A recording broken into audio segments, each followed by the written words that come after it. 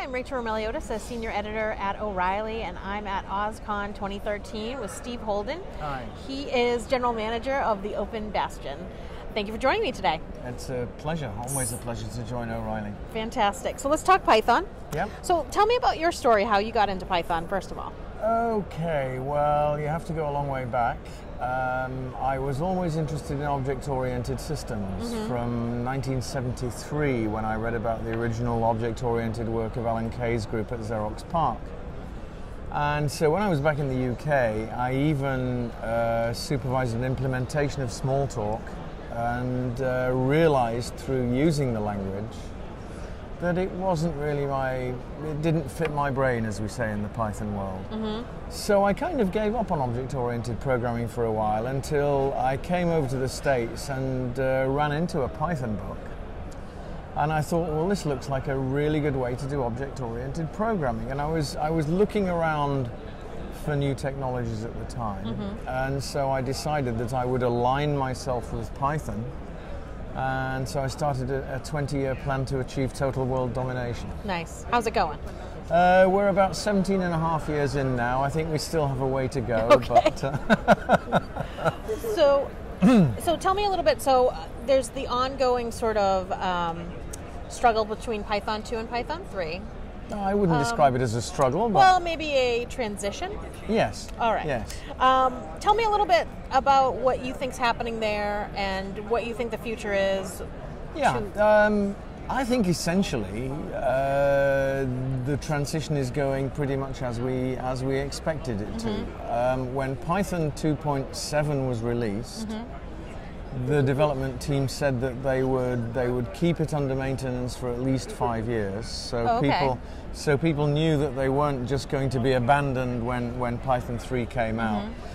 There were a lot of weaknesses in the Python 3 implementation. I think the language definition was sound, but the implementation, certainly for example the I/O system was extremely slow in version 3.0. But things have kept getting better, and I think with the 3.3 release we're now at the stage where we can say Python 3 is very definitely production ready. Interestingly enough, the development team are now having to slow some people down in their migration to 3. Yeah, just because there are certain essential components they need, that kind of stuff. But yeah, people are getting the Python 3 bit between their teeth. At the same time, there are organizations who have millions of lines of code in Python 2.7. There's no real reason for them to re-engineer that unless they're going to re-engineer their product completely. So they can still carry on with 2.7. So I don't see it as a conflict in any way, but I'm very pleased with the way Python 3 is now being adopted. And of course, O'Reilly have just published the new Python cookbook by David Beasley and Brian 3. Jones, and that's all Python 3. Sure is, yeah. And they convinced us to do that. So good.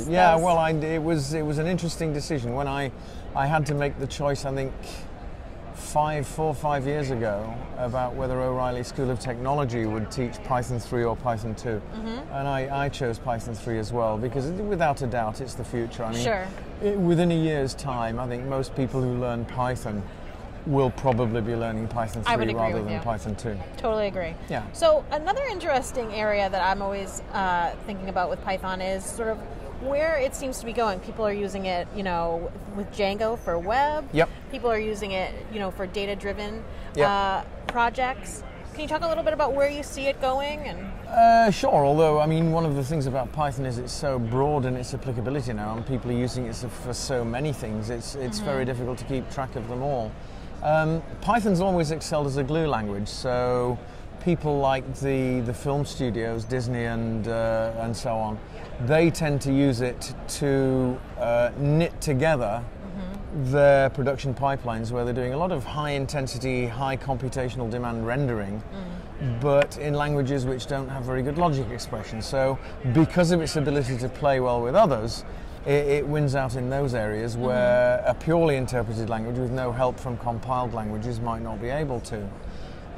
It's always been strong on the internet and particularly in web technologies, and as you probably know, we've got a number of competing web frameworks Yep. now in Python, and that's some people thought that was wrong and that we ought to only have one, but I personally see that diversity as a good thing, because not everybody wants the full heavyweight, Django. They might prefer to use a pyramid-based system or a Flask system, Sure. which is much lighter weight. So I think that the fact that we're offering a range of offerings in any one area is a good thing too. I think that's good for Python. But the really interesting story at the moment is, I think, in science and engineering. With the introduction of the IPython notebook, suddenly the data scientists have a tool which allows them to present computations and data as a maintained whole. Right. And allow you to basically to maintain your whole your data and your program under source code control, so that you can reproduce it at any time. The position at the 3rd of January last year was this, and you can just pull out the appropriate content. So I think people have realized in the scientific world that in the world of big data particularly, sometimes you get people who they're claiming experimental or research results. They can't reproduce the code that they used to produce them, and they can't reproduce the data that code operated on. So I think people are beginning to realize that tools like the IPython notebook will help with that. And of course, Python's out in the cloud in a big way, both in platform as a service. The IPython notebook has some great features for parallel computing, so that you can you can spin up 64 huge Amazon virtuals and have them all working in parallel on your numerical problem. So with the work of companies like Nthought and Continuum, I think we're going to see Python penetrating much more heavily into the worlds of science, engineering, and finance. Yeah, especially NumPy and SciPy libraries are great, and I guess Blaze is something that's coming out that's new. Oh yeah, I mean it's difficult to keep track of all the technology that's coming out in Python sometimes. Yeah. Yeah. Are there any areas that Python hasn't reached yet? Do you think that there's still some availability or need for something like Python? I think Python's probably everywhere it needs to be.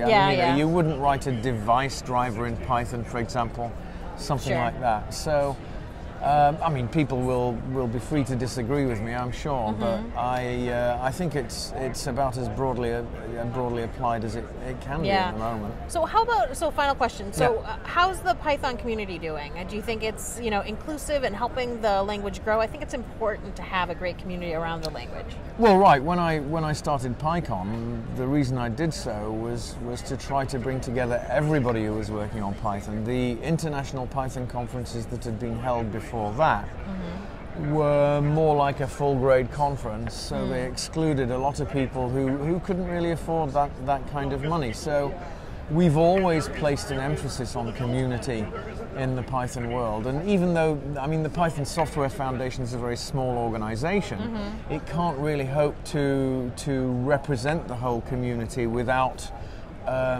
being enlarged somehow.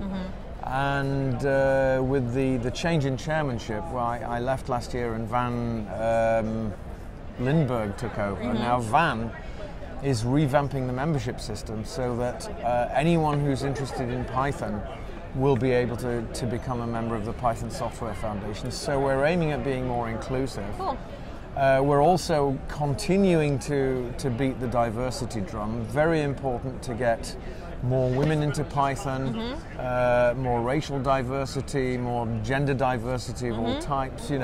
Just basically, I'm currently trying to persuade the open source world as a whole that we need more diversity in terms of occupation as well. We could do with not just geeks, but people who are good at writing documentation, people who are good at filing, people who are good at administration.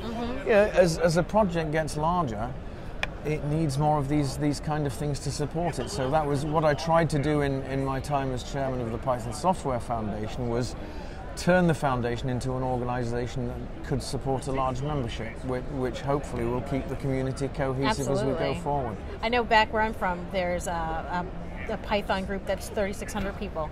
So, Boston? Yes. Yes.